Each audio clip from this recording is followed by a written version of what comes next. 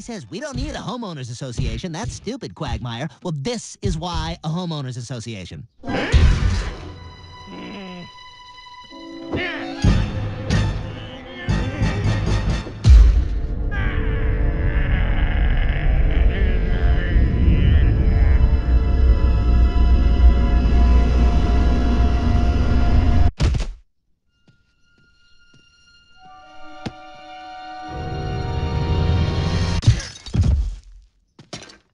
What the hell? Lois? What'd you do that for? I thought you and him were girlfriend and boyfriend. He was not my boyfriend, Peter, and I wasn't about to stand by and watch him kick your ass. I was holding my own there. You were getting beat up. No, I meant I was holding my own nuts so he wouldn't kick him. But if he's not your boyfriend, why'd you kiss him? He kissed me. And I should have told you. I'm sorry if I hurt you, Peter. I guess Larry just reminded me of a younger version of you, and the truth is, I liked that he was paying me a little attention, the way you used to. Maybe I have been taking you for granted, but I promise I'll make it up to you. I'll be the best husband ever. You already are. For God's sakes, when push came to shove, you stood toe-to-toe with a much younger man and fought for me.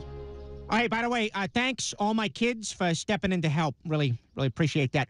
But you're right, Lois. I'm gonna change. I'm gonna do all the stuff for you that Larry was doing. No, Peter, I don't need any of that. At our age, all I'm really looking for in a husband is someone who wants to watch TV with me on a Saturday night and isn't afraid to pop a zit on my back. Afraid? I love doing that. It's like bubble wrap you get to have sex with every now and then. I got a pretty good one going right now, Peter. You always do, Lois. I love you. From that day forward, Peter and Lois never again... Oh, no, sorry. There's still another scene left. Well, Peter, turns out your initial instinct was right. You never should have let any of your children contact you. You said it. From now on, I'm making sure my sperm stays right where it belongs, in the bathroom sink.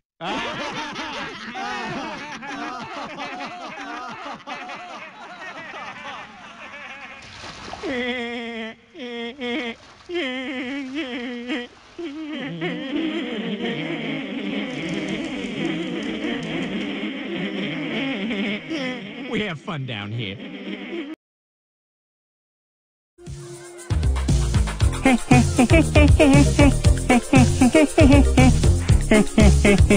And then another